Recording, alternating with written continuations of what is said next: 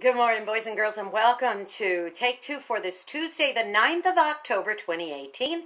I hope you're having a great day, and for all of my friends who are in the danger zone of the storm, I say please be safe and take cover and please make sure that you prepare. Well, that's what this is all about this morning. This is Take Two. I am Jeannie, and I do want to say this. I think it is very, very, very important that we prepare for every kind of storm that's out there. Now, here we are in southeast Alabama, and for those of you who are watching, and I see you, Adam, Michelle, others who live in this part of the world, you understand what I'm talking about. So what does it mean when you turn on the weather report and you hear Category 3 hurricane could be making landfall as soon as 24 hours from now? What do you do? Well, you make sure you got your supplies, right? Like, for example, make sure you got lots of bottled water. Very important that you have some bottled water. What else? Oh, how about some candles? Make sure that you're not in the dark. You know, there are a lot of power outages. So, of course, we've got plenty of these. Oh, yes, Lord knows we've got plenty of candles. Of course we do. And, of course, flashlight. And my husband, no, a simple little flashlight, certainly not. We have the trusty industrial flashlight. We couldn't go anywhere without that. Yes, Michelle, I see you say I'm running away. Yes, it's very true. A lot of people just want to evacuate and get out of town. What are the other kinds of things that we do when we're preparing for a storm?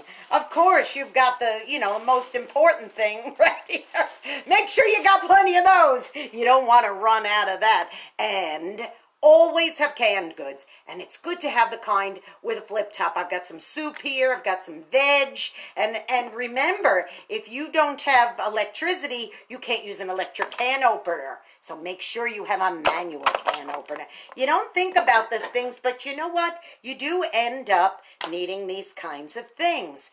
There are always going to be storms in our lives, boys and girls. Sometimes they're going to be the kind that you need an umbrella for. Sometimes they're the kinds that you need to hammer up plyboards and keep your house safe. But there are other kinds of storms. May I wax poetic for just a moment?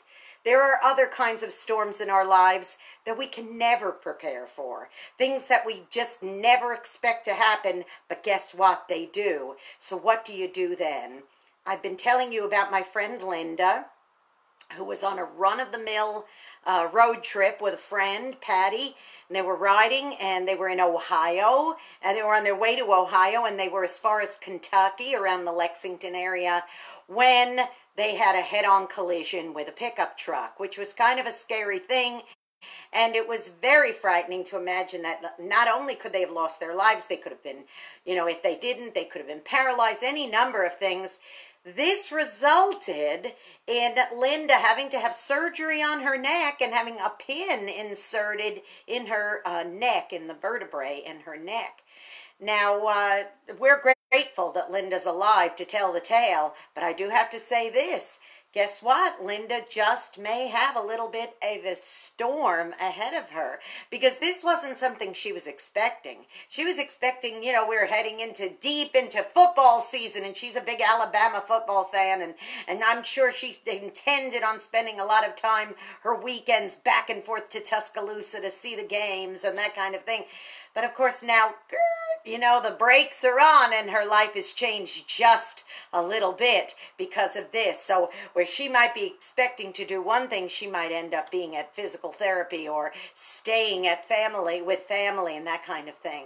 So there are always storms that are going to enter into our lives that are unexpected. See, the magic and miracle today of meteorology is that way in advance, these things could be predicted. These things could be prepared for. You can get ready to have your candles ready and your canned goods and your other important necessities of life. You can have these things ready because because weeks in advance, when storms are starting to form and that kind of thing, these weather watchers, these professionals, they're on it. They can watch it, and they know what what's going on and they could prepare. But let me tell you something, not 5 minutes before that accident happened with Linda on the interstate, that wasn't something she could have prepared for because she didn't know it was going to happen. It was a boom, a sudden storm. So if you have any sudden storms that just pop up in your life, the thing that you need to do the most is make sure that you lean on the Lord for Him to give you that peace and comfort to get you through these storms of life. Is it important to prepare for regular storms? Of course it is. But you can never be 100% prepared for the other kinds of storms that happen in your life. So here's what I'm going to encourage you to do, boys and girls. I'm going to encourage you to go be a blessing to somebody today. Go be a blessing to somebody who might be going through an unexpected storm in their lives right now. Go be a blessing. You might end up being the only one who is. Now, I'm seeing my good friend Adam up here watching with me today. Hello, Adam. And I know that I am preaching to the choir when I talk to him because that young man has had a number of storms pop up suddenly in his life. And yet with the love and support of good friends and family, he's gotten through and he's up on the top of it. So way to go, Adam. I just want to give you kudos for that. So go be a blessing. Hey, remember to subscribe to my YouTube channel, Jeannie Sigler, Jeannesigler. Click that subscribe button, okay? I'd love to have you as a subscriber. And who knows, maybe when you get to a place where you have a storm going on in your life, you might be able to watch some of my past take-twos, and they might end up being a blessing to you. Make sure that you tune in to some good, easy listening, wonderful, smooth and easy music, and great programming on my radio station, WRMZ.org. Click that listen button. Okay, boys and girls, I got a lot of preparing to do. Let's see, I've got, oh my goodness. Well, I got the toilet paper. That's probably one of the most important things anyway.